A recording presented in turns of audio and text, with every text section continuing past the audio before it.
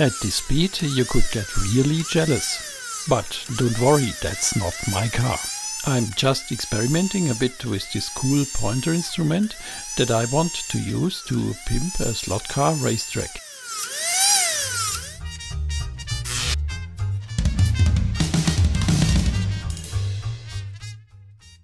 We have an old Carrera slot car racetrack in the family, and it's still a lot of fun to run races with friends.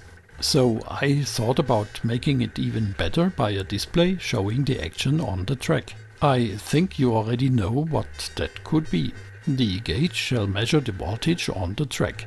The racing cars are controlled by the voltage on this relatively old slot car racetrack.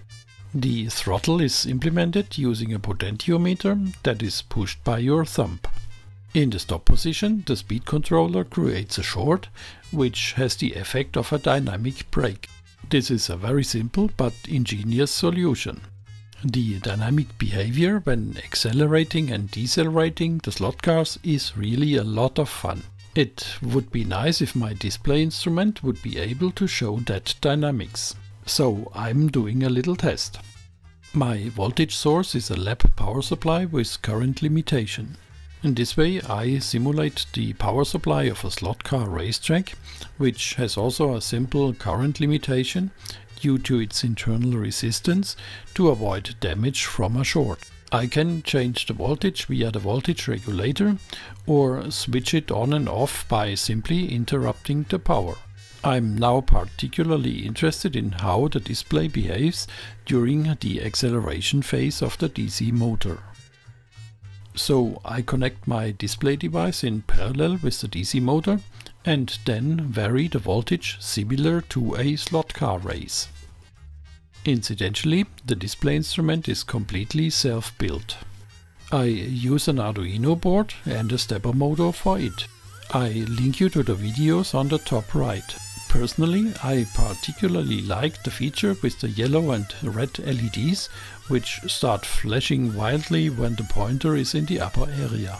I built and programmed the device in such a way that I can later adapt it to the slot car racetrack or other applications. I have to say, I really like how the pointer reacts to the power surges. Even if the device does not really show the speed, but only the voltage, the display follows the dynamics of the motor quite plausibly. When ramping up, the display seems to follow the RPM of the engine, and when ramping down, the same. The latter is also because the gauge, as it ramps down, shows the voltage induced by the DC motor, even when the power supply is disconnected. The display actually works better than I imagined.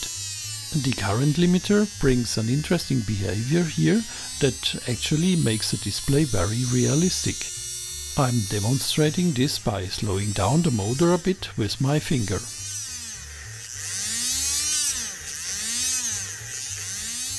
Here is the reason. When the motor is at standstill, then a high current is flowing, meaning that the resistance of the motor is low in this phase. As a result, the power supply runs into current limitation, and this reduces the voltage. The higher the engine revs, the higher gets its resistance. This causes the power supply to get out of the current limitation, and the voltage increases. Since we are measuring the voltage across the motor, the voltage practically rises and falls with the speed of the motor. And RPM is proportional to the speed, at least as long as the wheels aren't spinning. Another idea just came to my mind. I explained earlier that the slot cars have a dynamic brake that shorts out the motor. As a result, the measured voltage then drops to zero. I think I will try to utilize the yellow LED to indicate when the slot cars are braking. That would be really cool, right?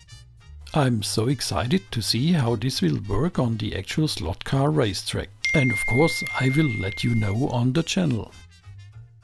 The little test encouraged me to pimp the slot car racetrack with the display instrument. Maybe I will build a second display instrument for this, so that both slot cars' RPMs can be observed at the same time. That could make things even more exciting for the drivers and especially for the spectators. And then I'm having a completely different idea. With a trick, you could possibly measure the actual speed of a DC motor. But we will talk about that later. Now stay tuned and don't forget to support the channel. See you soon in the coming episodes.